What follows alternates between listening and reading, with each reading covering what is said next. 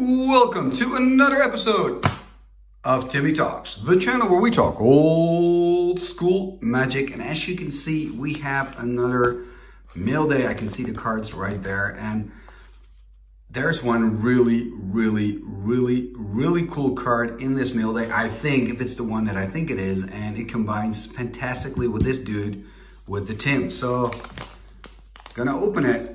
And it's actually going to be my first copy of this card. It's an enchantment from Legends. That's all I'm going to say. Let me have a little peek inside. Let's see. Ooh, it's packed very well. Look at this. There's even a receipt. Look at that. Very professional. And here we see one of the cards. The rocket launcher. And this is going to be my third copy of the rocket launcher. I think it's a pretty useful card in certain decks.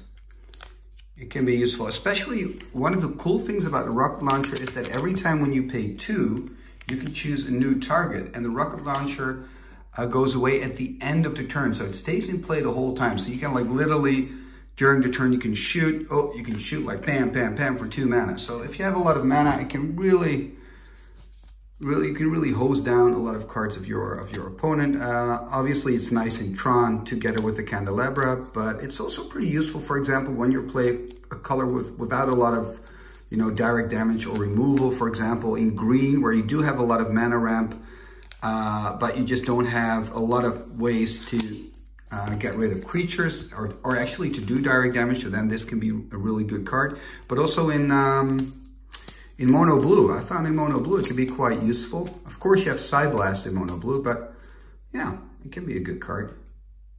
And here we see another card. Now, who doesn't remember Emerald Dragonfly after that great final of the Raging Bull series? That's actually gonna appear on the channel, by the way, if you keep an eye on the channel. Maybe when I post this, it's already, it has already been on the channel. I'm just thinking that now because I'm not sure when I'll put this video online. Okay, so where to start? With this stack or this stack? I'm going to start with the Emerald Dragonfly. Why not? Okay, so Emerald Dragonfly, 1 green, 1. It's a 1/1 flyer for 2. And flying, and you can pay 2 forests to give it first strike until end of turn. Now, you see this card being used every once in a while in Pendelhaven decks. Of course, it's a 1/1. I can tap Pendelhaven, make it a 2/3. Then if I have a Wailuli Wolf, I can even make it a 3/4, and remember, it has flying, and it also has that first strike potential. So with all that added, it's actually a pretty decent card. Okay, so Emerald Dragonfly, another copy here of Emerald Dragonfly. Oh yes, if you follow the channel a little bit, I really like Evil Presence, and Lost Soul being a Swamp Orca for 3. I mean, it's a bit costly on the casting cost, but I think it can be a useful card if you just make, an Evil Presence deck. Very cool art. Very cool art. By Esplund Faith. And there we go. Next card is another one, another Lost Soul. And is this another Lost Soul? Yes, it is. And another one. So I've got a full play set here of Lost Souls. That's pretty cool. Full play set of Lost Souls. And then we've got Wall of Earth. The nice thing about all these cards, I think, in my opinion, they're playable in specific decks. And they're also very cheap. So I've got a Wall of Earth. I think I already had a Wall of Earth. The nice thing is here you see like the creature trapped in the wall. And that pretty much means it's got to be by Richard Thomas. Let's take a look. Yes, because Richard Thomas, in all his walls, he's got a mage trapped in there or a creature trapped in there. There's always something trapped. So definitely, it's definitely worth your time, I think, to just go through all the Richard Thomas walls and to try to find all the creatures that are trapped in the wall. And Wall of Earth for 1 red and 1, it's just an 0/6, so you get 6 toughness for 2 mana. I mean, that's pretty good. And of course, unfortunately, I don't own that card, but with Diamond Valley, it's just great because it's and 6 life, and it can hold the creatures of your opponent at bay. And when you need to, you can get the 6 life from it. So pretty useful card. Let's see, the next one is another Wall of Earth. I think I already have one Wall of Earth, so that means I now have a play set. And then let's see the last card. Oh, the last card is just some modern protection. Always good when people do that, just to protect the cards. So we've got, here you can see them, we've got 4 Lost Souls, we've got 2 Emerald Dragonflies and 3 Wall of Earths. And let's see, what else do we have? So we've got Rocket Launcher here. And okay, Kirsten Kamon made this one. Interesting, it's a green card, obviously, something with next turn. And it's Titania's Song. So it's actually my second Antiquities copy of this card. I do have 4 revised ones, but this is my second Antiquities copy. I'm really a big fan. You see this card more often. You can do a lot of funny stuff with it. The nice thing, by the way, is if Titania's Song leaves play, artifacts return to normal just before the untap phase of the next turn. So even if an opponent, like in response, says, I'm going to disenchant your song, your artifacts have already transformed into creatures, and those of your opponent as well. So you still have that whole turn to do something with them. It takes until the next untap phase of the next turn before they turn back to normal. So really nice art. Actually, for the people that don't know, it's 1 green and 3. It's from the Antiquities Enchantment. It reads, all non-creature artifacts in play lose all their usual abilities and become artifact creatures with toughness and power both equal to the casting cost. If Titania's Song leaves play, artifacts return in normal just before the untap step. Yeah, so Titania's Song, and we put it next to my rocket launcher. As you probably know, I kind of save Antiquities cards. Is my favorite set. Talking about favorite sets, revised, man. That's where my history is. So Lord of Atlantis, look at this beautiful, beautiful Lord of Atlantis. This is going actually in my collection, and I've ordered a few more because what I love to do is actually building revised only decks. And if you want to play blue, you need Lord of Atlantis for that. So we've got 3, I'm spoiling the card already. We've got 3 Lord of Atlantises, and then we're going to talk about this card. But the 3 Lord of Atlantises will make my play set complete. So then I have 4 revised Lord of Atlantis. And this is the card. Let me get it. We're just going to pretend we didn't see it yet. Here it comes. Ooh, comes up, comes up, comes up. And it's zooming in. Look at that art. Let me just put the other card away. Look at that art. Wow. I mean, this card, are you serious? How cool is this card? I mean, the trees there attacking the soldier there with the big axe. You can see the big axe here, but he doesn't stand a chance. Living Plane, Enchant World from Legends, 2 green and 2. Treat all land in play as both lands and 1/1 creatures. They may not be tapped for mana the first turn they are brought into play because they have Summoning Sickness, of course.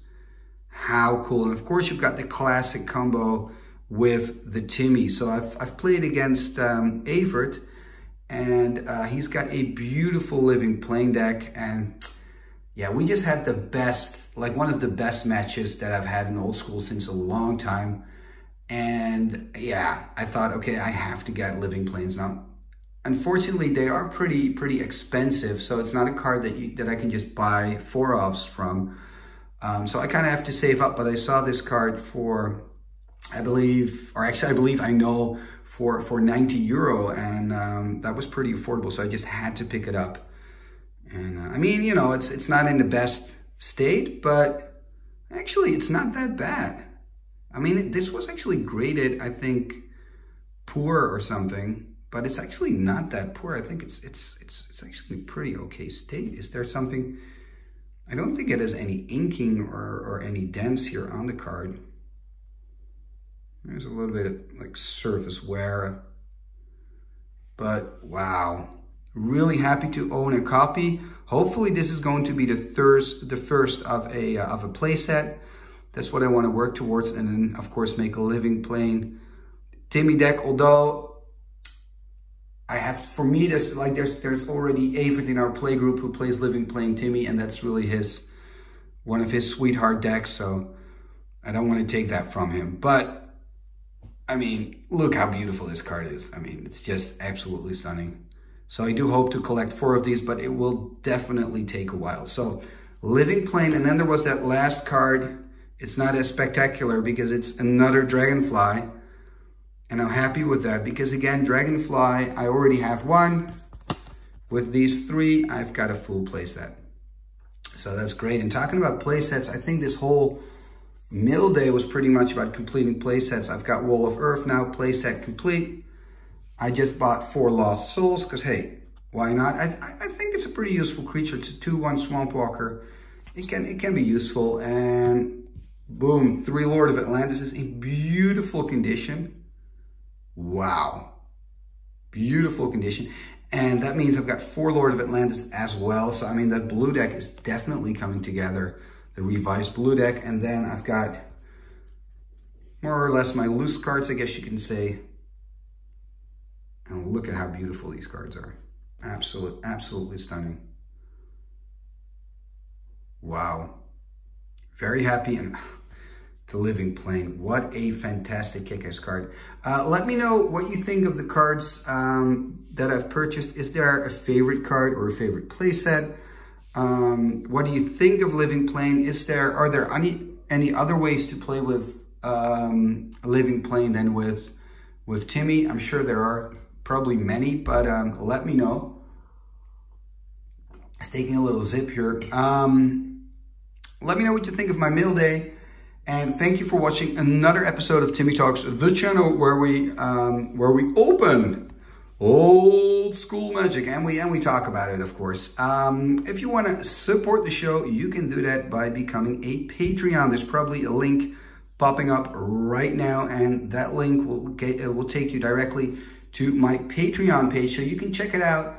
I'm actually now starting to do a lot of events as well with my patrons because we've got about 50 plus patrons. So that means there's enough, for example, to organize tournaments, to organize all sorts of other contests, and just to, to brew a lot and just have a lot of fun and games together. So check it out. If you're interested in that, it might be worth it to join and to sponsor the show. You can also support the channel, of course, by leaving a like, leaving a comment, and sharing these movies on your socials. So thank you very much for watching, and let's go to the end scroll and let's take a look at the fantastic, wonderful, amazing patrons of Timmy Talks. What shall we do with the drunken sailor? What shall we do with the drunken sailor? What shall we do with the drunken sailor? Early in the morning, way hey and up she rises, way hey and up she rises, way hey and up she rises, early in the morning. Put him in the longboat until he's sober, put him in the longboat until he's sober, put him in the longboat until he's sober, early in the morning. Way hey and up she rises, way hey and up she rises, way hey and up she rises, early in the morning. Pull out the plug and wet him all over, pull out the plug and wet him all over, pull out the plug and wet him all over, early in the morning. Way hey and up she rises, way hey and up she rises, way hey and up she rises, early in the morning. What shall we do with the drunken sailor? What shall we do with the drunken sailor? Put him in the scoundrel, put him in the scoundrel, put him in the scoundrel, put him in the scoundrel, put him in the scoundrel, put him in the scoundrel, early in the morning. Igitus, figitus, sumba, kazee.